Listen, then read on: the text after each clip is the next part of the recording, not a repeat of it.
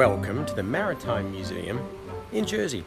Now, the Channel Islands of Jersey and Guernsey have a fine maritime tradition, which is not a surprise given that they're islands in the middle of the English Channel.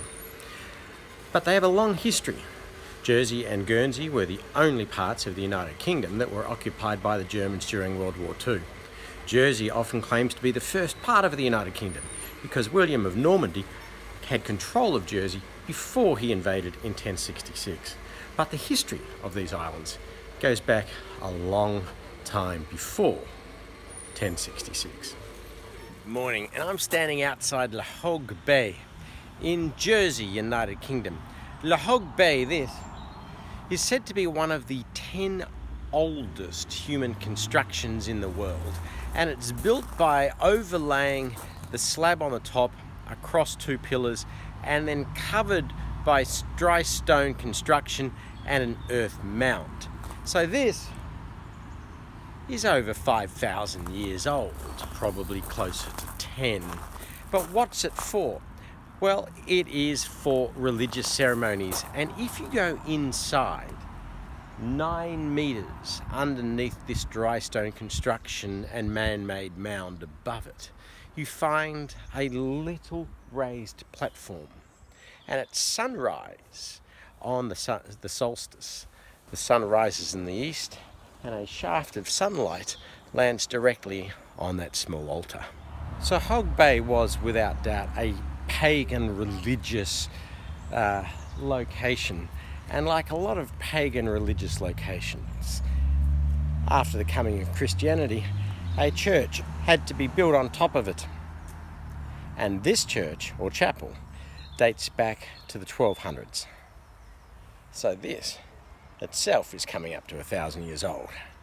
So just to finish off the local history, you have underneath this man-made mound a 5,000 to 10,000 year old pagan temple. On the top you have 1,000 year old human construction, and now coming up in towards its 1st century, built into this thousands of year old man-made mound, is a German bunker from the occupation in World War II.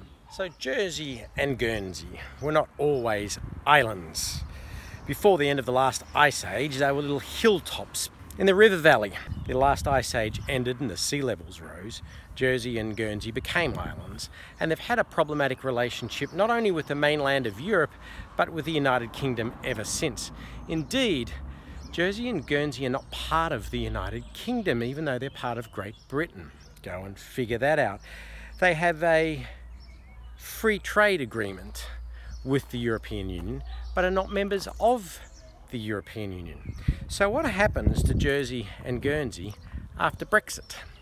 Do Jersey and Guernsey go with the United Kingdom, give up their free trade agreement, or do they keep a free trade agreement and an independent relationship with the European Union that the United Kingdom itself doesn't have?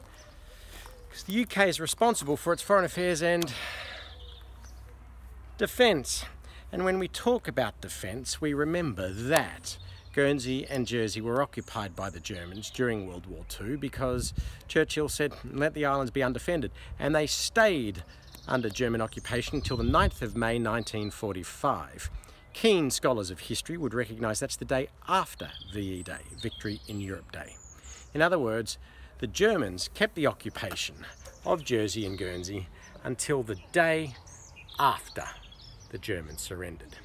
Maybe Jersey and Guernsey will stay with Britain outside of the European Union. That depends on where their loyalty lies. Loyalty. The undefended islands, not liberated until the day after the end of the war in Europe.